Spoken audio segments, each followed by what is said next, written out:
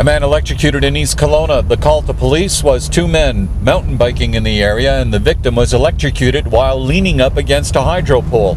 But there's evidence to suggest the men may have been committing a criminal act when things went terribly wrong. They were likely stealing copper from these high voltage lines. This is where the incident happened. The man was apparently electrocuted right here. His buddy dragged him down the hill to the nearest residence.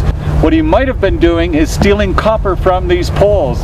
A copper line runs up and down this pole and into the ground, and now it seems the latest fad among copper thieves is to grab this wire. However, it might have cost this man his life. Fortis BC found at least 2 ground wires pulled from separate poles and gloves at the seam. The victim's friend was taken away by police in cuffs.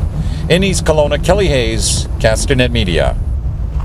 It's a hydro pole, but there's evidence to suggest the men may have been committing a criminal act when things went terribly wrong.